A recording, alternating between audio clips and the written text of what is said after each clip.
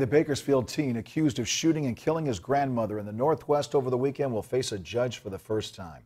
Bakersfield police say 19-year-old Dylan McNabb shot and killed his 78-year-old grandmother, identified as Imogene McNabb, inside their Mohican Drive home on Sunday.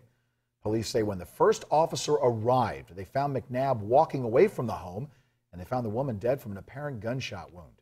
Neighbors told us McNabb lived there with his grandmother, dad, and brother. We interviewed the teenager yesterday but decided against showing that interview because the suspect may be mentally ill. He's facing a single count of first-degree murder and is being held without bail.